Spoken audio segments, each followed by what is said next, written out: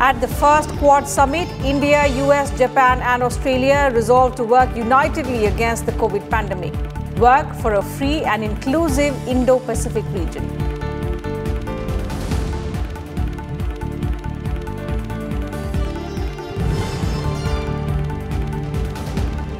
Celebrations of India's 75 years of independence begin.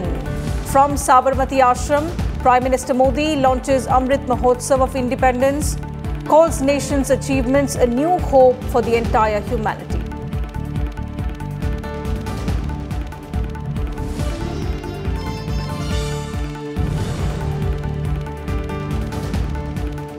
On the Amrit Mahotsav of Independence, Vice President M. Venkaiah Naidu calls for concerted efforts to eradicate poverty, illiteracy, corruption and social evils.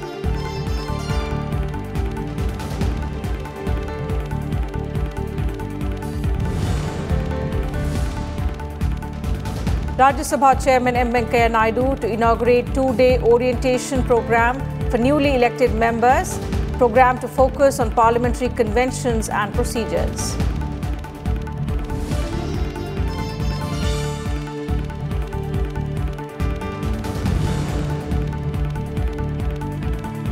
A nomination process for assembly elections begins in Tamil Nadu, Puducherry and Kerala. Single-phase voting to be held on the 6th of April. The DMK announces names of 173 candidates for the Tamil Nadu polls.